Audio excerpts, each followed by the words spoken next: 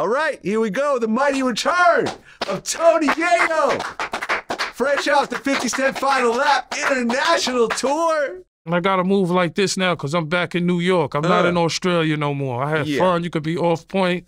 You know, it's different. You could be off point in Australia. They don't even got guns out there. Right. So being out there for 6 months, I'll say half of the tour was there. So I say 3 months to 4 months overseas to come back to New York. This is all you see.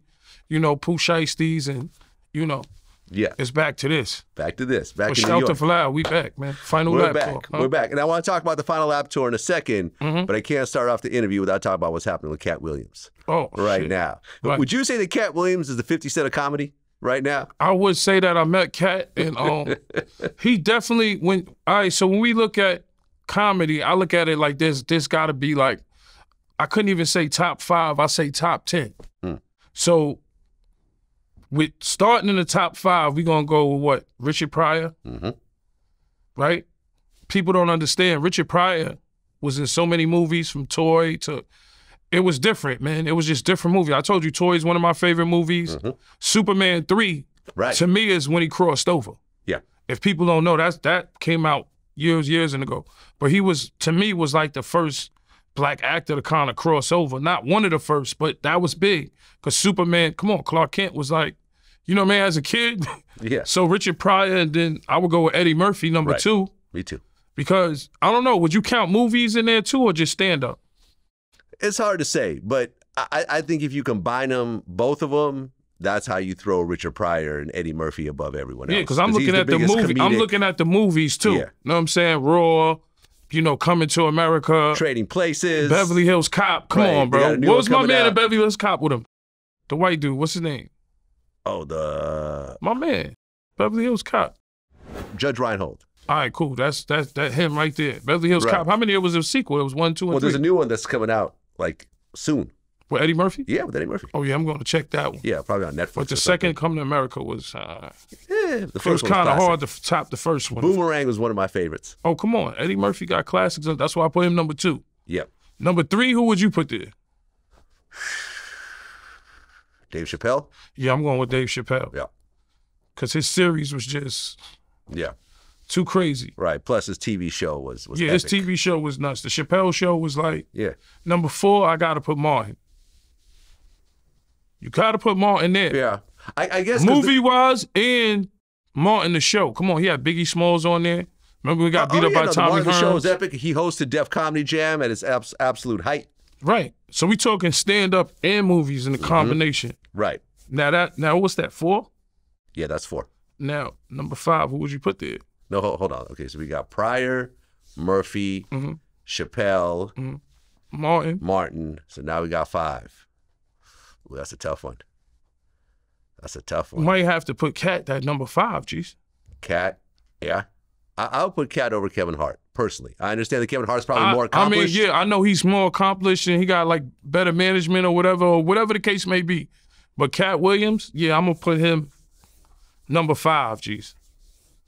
Then number 6, see this, we can't leave our white comedians too, though. Seinfeld? Like, I like John Candy. Okay, well, he never did stand-up, did he? I think he did. He may have, but he's known for But I like John Candy movies, like Uncle Buck and all the other movies he was in. That's one of my favorite. You know what I mean? Seinfeld, of course, on there. But I'll put Jim Carrey there. Jim Carrey got to be up there. Yeah, come on. Just for Jim Carrey, think about him being in Living Color. Because you got to think about how many people the Wayans brothers put on. Right. J-Lo, Jim Carrey, Jamie Foxx. Everybody was on A Living Color first. George Carlin? Definitely. George Carlin got to be up there. Yeah. But then there's Jamie Foxx, like you just said. That's another big one. Oh, Jamie Foxx with the stand-up? Now, you got to put Bernie Mac somewhere there. Yeah, I guess Bernie Mac. I guess, yeah. See, Jamie Foxx is so multi-talented because he's got an Oscar for doing Ray, and he also sings. But I guess on the comedy side, there's other comedians that are There's so many comedians. There's so many comedians, but I guess everybody got an opinion on who's the best. I mean, Chris Rock. Yeah, Chris Rock. You got to throw him. You got to throw him in there.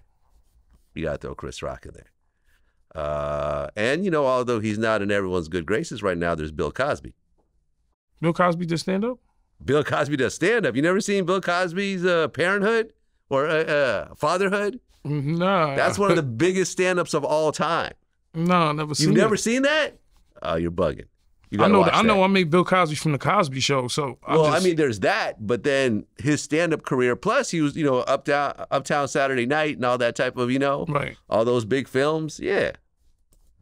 So what do you think about Katt? I think Katt. I mean, Katt is definitely top 10. You could argue for top 5. Katt is gonna say what he want to say, man. And that's just who Katt Williams is. I remember meeting him, and when he did the show, he came out for 50 had him out for I think one of the shows in Atlanta, and he came out and he was like hiding behind something. Yeah, it was Tycoon Weekend. He was hiding behind something, and then he just came running out, and I was just like, yo, this motherfucker, when he's in his zone, he's in his zone.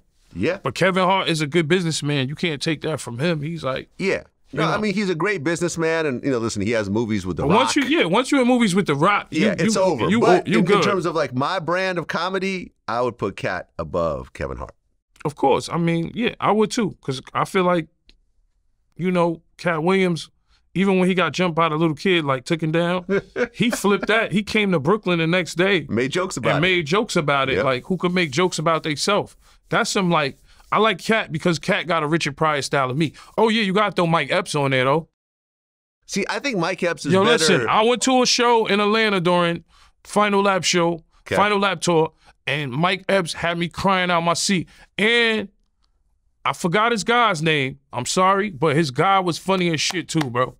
I'm sorry, I gotta remember his name. If we could find out his name, one of y'all, his one guy that is funny as fuck with Mike Epps. I gotta have Mike Epps on that list, because when you think about Friday, and I spoke to Mike Epps about this, for him to do Friday too, he was following Chris Tucker. He told me personally nobody on set believed in him.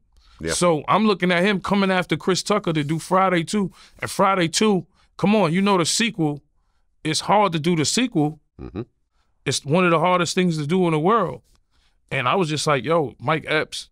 Even on Janky Promoters, him and Ice Cube, that was one of my favorites too. Yeah, I mean, and then shout out to Ice Cube. I do love Ice Cube. You remember the whole Biggie thing? Yeah, we're gonna talk about that. Ice Cube. We're gonna talk about that. But I mean, Chris Tucker, at his height, before he turned like super Christian and just started doing Rush Hour movies, I felt that he was the best of that era at that time. Right. When he did like Def Comedy Jam, then he did Friday, then he did Money Talks. Def Comedy Jam was the shit. That was the shit. There was some good shit on back then. Like, it was some good shit, some good content. Def Comedy Jam was definitely the funniest shit. I mean, Katt Williams burned everybody. I mean, he's going to say what he want to say. Some people are just like that. Yeah. I'm like that. I say what I want to say. A lot of people say what they want to say.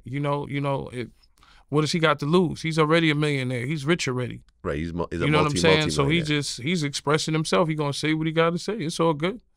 But some people might offend to it. But I like Tiffany Haddish. I like Kevin Hart. I like, Steve Harvey. I like all these people. Yeah, Cedric and Cedric the Entertainer. I think Ludacris, they all legends. Yep. You know what I'm saying? In itself. So you gonna ruffle some feathers, but Katt Williams don't give a fuck. That's just what he do. Oh yeah, that was like the hit him up of comedy interviews right Definitely. there. So Katt, shout to Katt Williams. He gonna do what he do, and shout to everybody mentioned, because they all legends anyway. So right.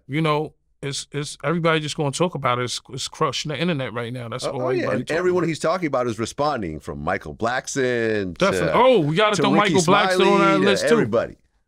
Yeah, man. All people that I've interviewed that have come on my show. What's Mike Epps' guy? Henry Welch. Henry Welch. I went to a show. He's funny. You gotta check him out. Henry Welch. Okay. Yeah, him and Mike Epps. I'm gonna check him out.